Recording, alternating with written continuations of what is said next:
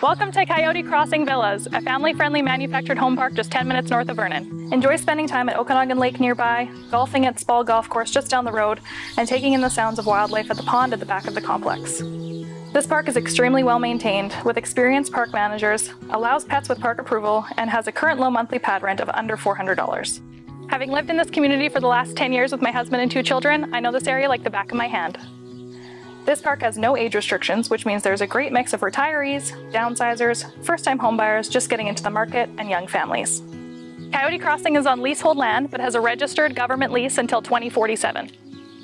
Other bonuses of this park include the fact that there is no property transfer tax on leasehold land, which can save thousands on a purchase price. Most homes in Coyote Crossing are still very affordable, with the majority of recent homes selling for under $400,000. The park is fully completed with just over 100 homes and is just 1 minute off of Highway 97 onto Westside Rd.